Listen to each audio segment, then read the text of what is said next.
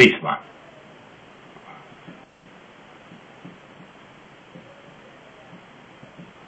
Prisma triunghiulară regulată.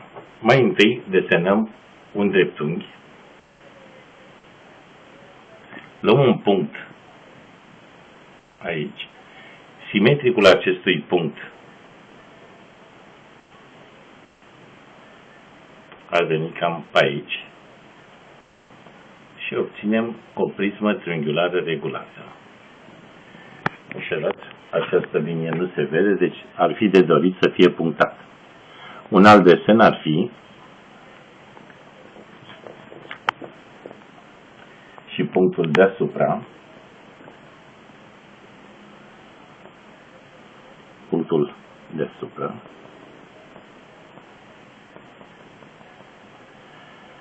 baza este un triunghi echilateral de latură L, înălțimea H. A', BB', CC' sunt înălțimi.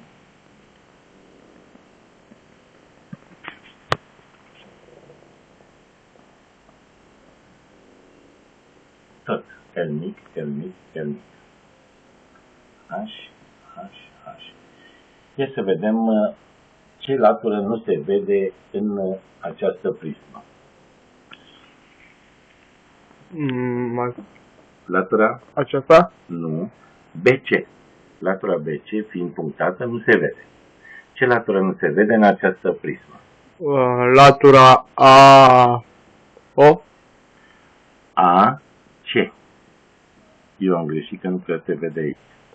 Deci AC și CB. AC. CB și C prin C. Și C prin C. Foarte bine. Hai să vedem perimetrul bazei. Perimetrul bazei este, perimetrul bazei este 3L. 3L. Aria bazei, aria triunghiului echilateral, este perimetrul L pătrat radical din 3 supra 4. Supra 4. Aria laterală este aria bazei plus 2 ori perimetru. Nu. Aria laterală este perimetrul bazei plus 2 înălțime. Perimetrul bazei înălțime. Aria totală este aria bazei. Aria laterală plus 2 ori aria bazei. De ce de 2 ori aria bazei? Cred că sunt două baze. Una jos și una sus.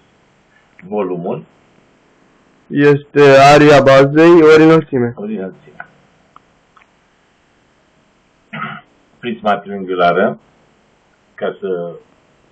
pentru a ține minte, este aria unei fețe laterale înmulțit cu 3. Dacă uităm formula ariei laterale.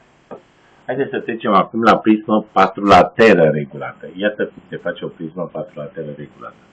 Mai întâi un dreptunghi. Încercăm să facem un pătrat sus.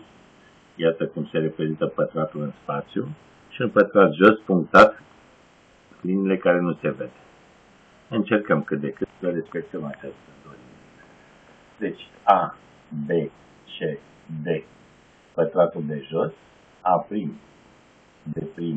C', D', pătratul de sus, baza de jos, baza de sus. Sunt congruente.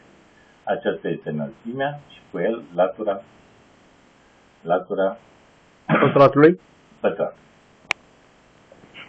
Hai să vedem perimetrul bazei. Cât este perimetrul bazei? Este 4L. 4L.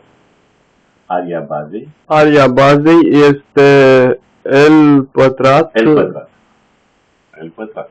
Chiar de-aia este și spune L pătrat. Da. Aria laterală? Aria este perimetrul bazei ori înălțime. Aria totală? Este aria laterală plus 2 ori aria bazei. Volumul? Este aria bazei ori înălțimea. Aria bazei. Diagonala? Este L radical din 2. Diagonala pătratului, da. L radical din 2. Înălțimea triunghiului echilateral? înălțimea triunghiului echilateral, deci să zicem AH, unde H e perpendiculară pe BC. Înălțimea triunghiului echilateral este latura radical din 3 supra 4. 2. Supra 2. Supra 4 avem aici aria bază. Deci, diagonala pătratului L radical din 2, înălțimea triunghiului echilateral L radical din 3 pe D. Dacă vrem să le știm pe de rost, dacă nu, le calculăm cu teorema lui Pitagora. La revedere!